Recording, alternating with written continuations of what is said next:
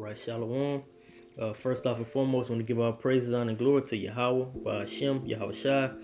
Double honors to the elders and apostles, great millstone, and rule well. And much peace, safety, and blessings to the hopefully elect throughout the four winds, pushing the truth and sincerity and diligence. All right, I want to go into a quick lesson.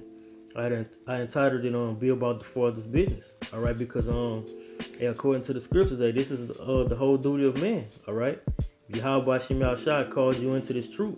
All right, to be a laborer. All right, and do the will.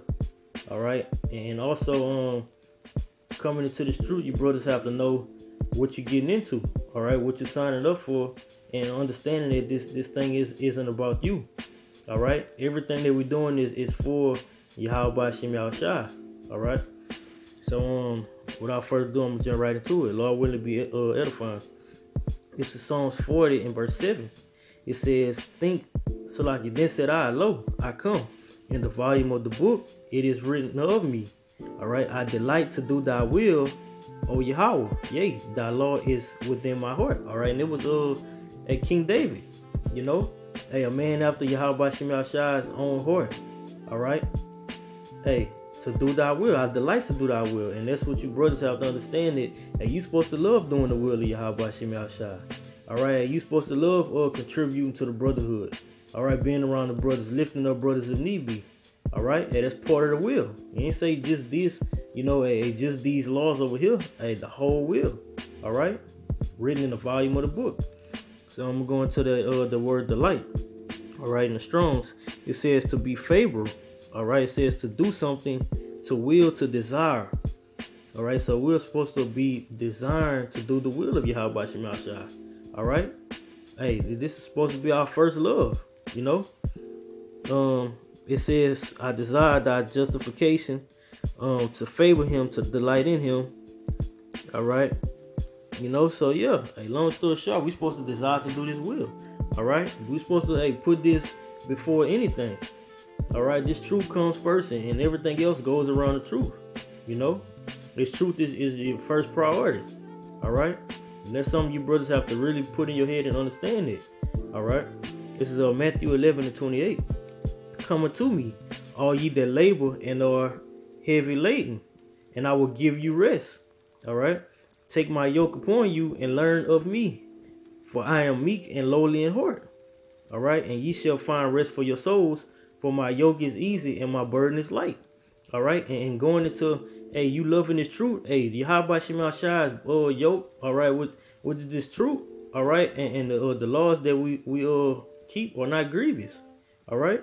If like the elder bring out, if you live hard for Yahweh Shem Shai, everything, your burden's gonna become light, all right.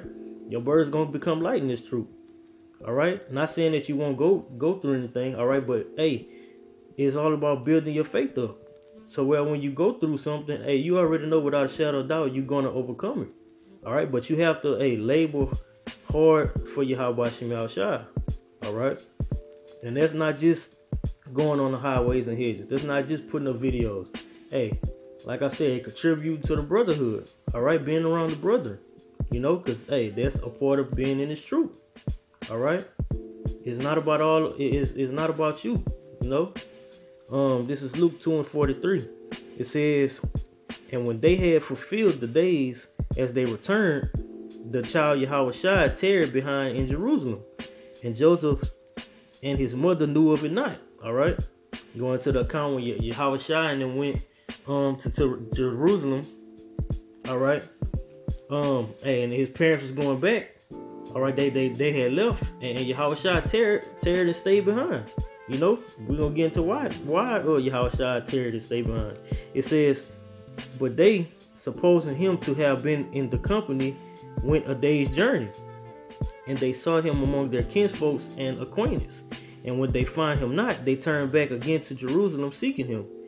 And it came to pass that after 3 days they found him in the temple, sitting in the midst of the doctors, both hearing them and asking them questions. And all that heard him were astonished at his understanding and answers." All right. It says, "And when they saw him, they were amazed. And his mother said unto him, Son, why hast thou thus dealt with us? It says, Behold, thy father and I have sought Salakia, thy father and I have sought thee sorrowing. All right, so basically they was looking for him, and they was basically sad that they couldn't find him.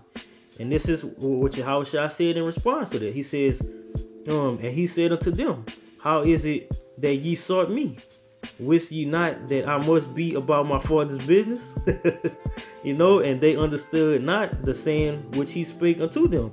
All right, going to basically, you're gonna continually be busy, doing the will of Yahweh Hashem Yahushua. All right, and that's what we're supposed to be doing. We're supposed to be about Yahweh Hashem Yahushua's business. Likewise, because through Yahushua we're gonna obtain salvation. All right, Lord willing.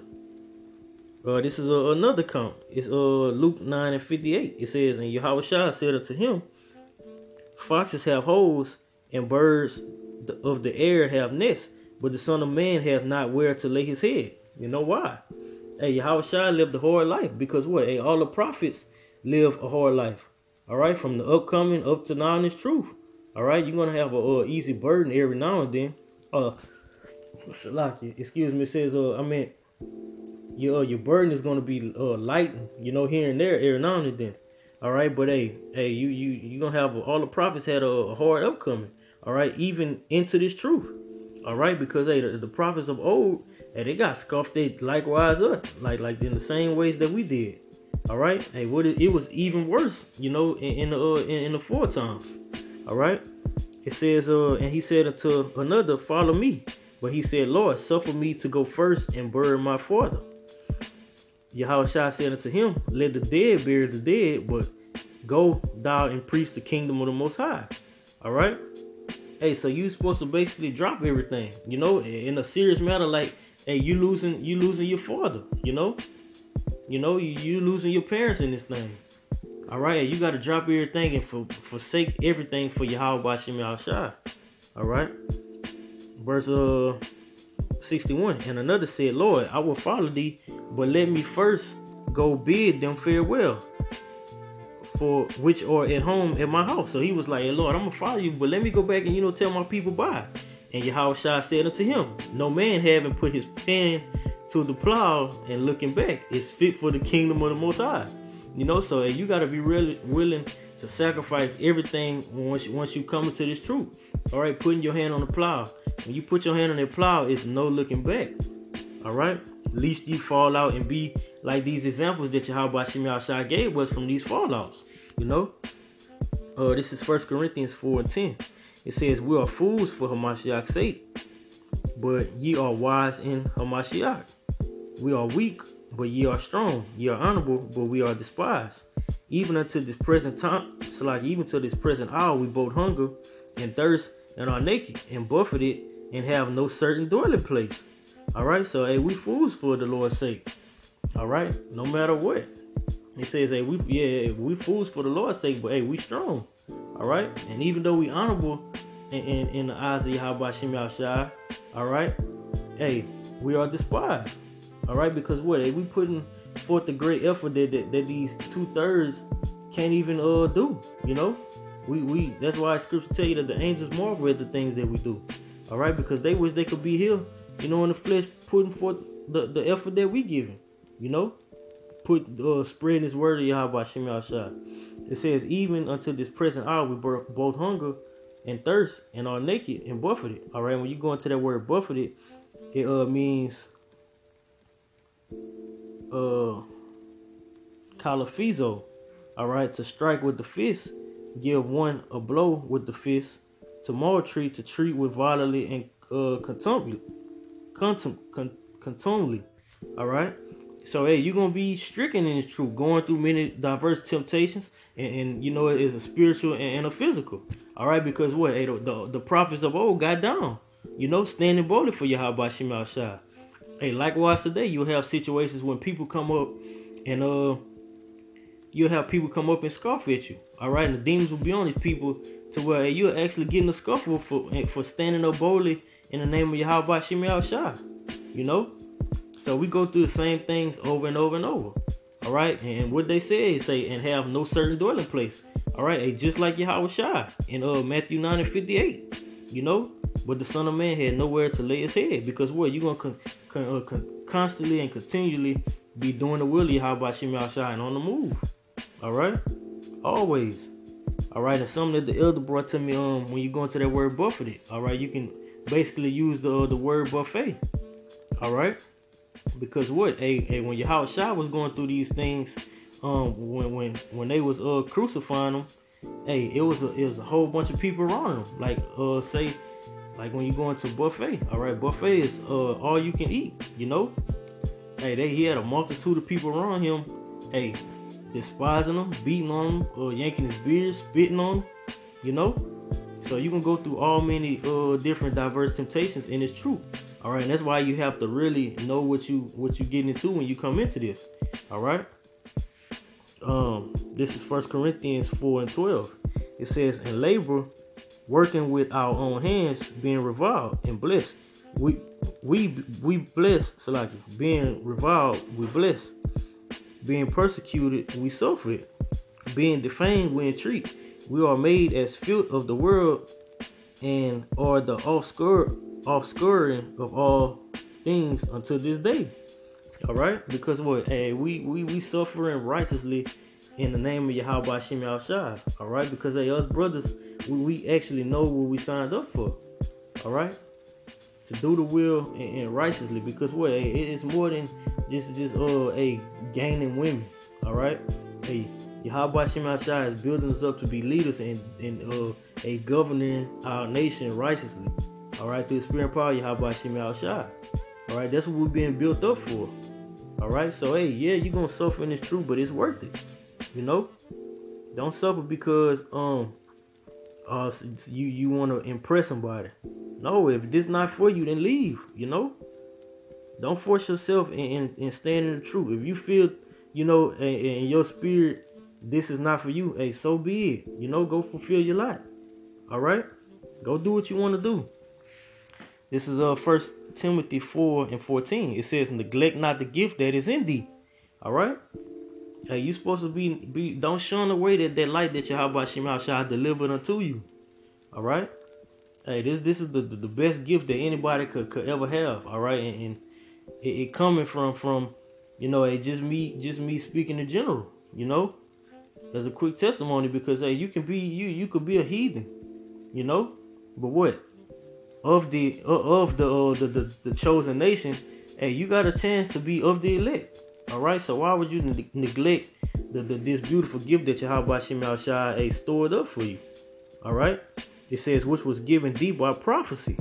All right, it was ordained from the beginning, you know, that you would get this gift, but you have Jakes want to neglect the gift and do what they want to do.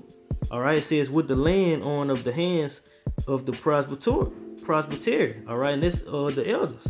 All right, and that goes to show you have to follow order, because if it weren't for the elders of Great Millstone, through Yahweh Shem Yahushua delivering this truth to you, you will still be a nigga. All right, you'll still be the average nigga in the world. All right, and that's why you're not supposed to neglect this gift. All right, that was given unto you. It says, meditate upon these things, give thyself wholly unto them, that thy profiting may appear to all. All right, meditate upon these things. All right, take heed to this truth. All right, don't just read the scriptures, apply them to yourself. All right, it says, take heed unto thyself. All right, and not going into leaning upon your own understanding. All right, because that's what a lot of Jakes in this truth do. All right, they want to have their way. No, examine yourselves. All right, examine yourselves and unto the doctrine. Continue in them. For in doing this, thou shalt both save thyself and them that hear thee. All right. So that's what you're supposed to be doing. Examine yourself to see if you are in the faith or not. All right, so that you can save yourself and your flock under you. All right. And that's really just it. You know, you got to be about your Yahweh Shem Yahushua's business. As the scripture says, strive for the truth even unto death. All right. You got to be willing to take the plunge, just like Yahushua took the plunge for us, so that we could be adopted back into this truth. All right, into this fold. You know. So with that, hey, Lord willing, this quick lesson was edifying to any occupant there. I want to give all praise and honor and glory to Yahweh, by Hashem, Yahushai, double honors to the elders and apostles, a great millstone that rule well. All right, from El Tahar on down. Much peace, safety, and blessings to the hopefully elect pushing truth throughout the four winds and sincerity and diligence. Shalom.